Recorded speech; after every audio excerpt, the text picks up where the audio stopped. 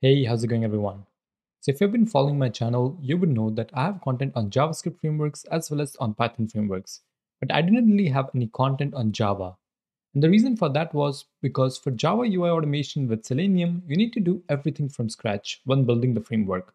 And my take on that was that why should you do all that work when there's already great frameworks out there that have done all the groundwork in making the framework readable, scalable, and stable.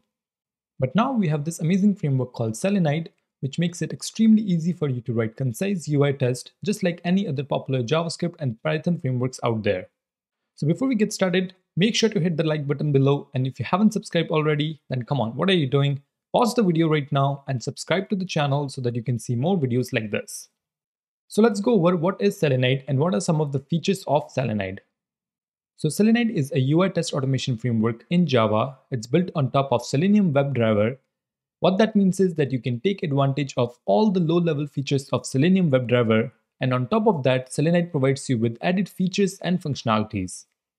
Now, what was the motivation behind building Selenide when there was already Selenium WebDriver out there? So Selenium WebDriver is a tool for browser manipulation, and on the other hand, Selenide is built specifically for automated testing. And because of that, with Selenide you can write readable, user-friendly code that everyone can understand. Selenide also provides inbuilt functionality to write stable tests, and we will cover that in the next slide on how it exactly does that. One of the great things with Selenide is that it requires minimal setup and configuration to get started. You can start writing your tests literally in under 15 minutes. And best of all, it's free and open source just like Selenium WebDriver. Now let's do a little bit deep dive on the features of Selenide. So one of the things with Selenide you will notice is that finding elements with Selenide is extremely easy. You can do that with just $or $$ to find elements, and this is exactly how WebDriver IO find elements as well. So you no longer have to worry about doing driver.findElement and so on. Selenide also has smart weights. This is how it makes your test stable, as I mentioned in our previous slide. So for each element, it will wait up to 4 seconds to make sure that the element is visible and interactable, and the wait timeout can be configured as well. It also provides you with various wait methods which you can use, such as should be visible, it should disappear, and so on. Selenide also provides you with additional convenient methods to make your day-to-day automation easy, such as select radio, select option, and many more. And one of the ways it makes your test readable is through chainable commands.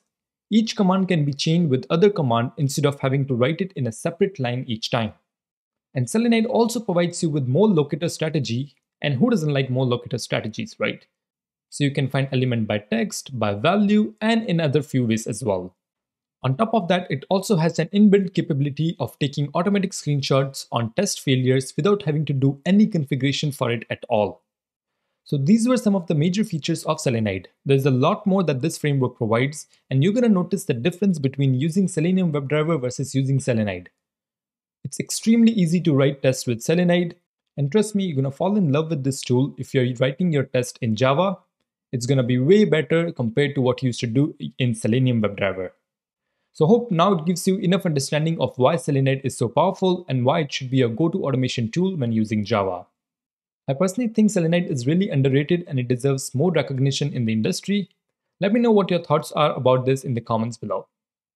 Now let's take a quick look at what we will be covering in this series. So in the next video, we're going to start off with setting up and configuring Selenide on our machine, and you will see how easy that would be. Then we're going to write our first test using the TestNG framework, and we will understand the basics of Selenide. Then we will move on to familiarizing ourselves with the Selenide API. So we will learn how to work with individual elements as well as multiple elements, and also how to work with input fields. We will also cover how to upload files with Selenide and look into various wait methods that Selenide provides.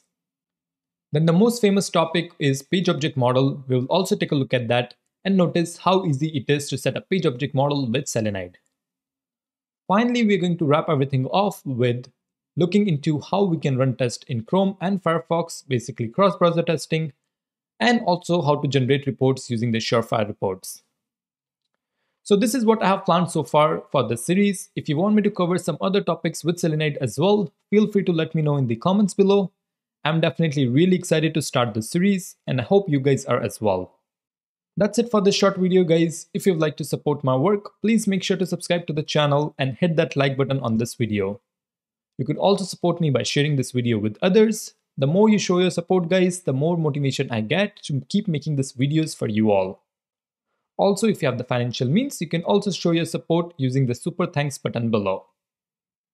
That's all for now, guys. I will see you in the next one.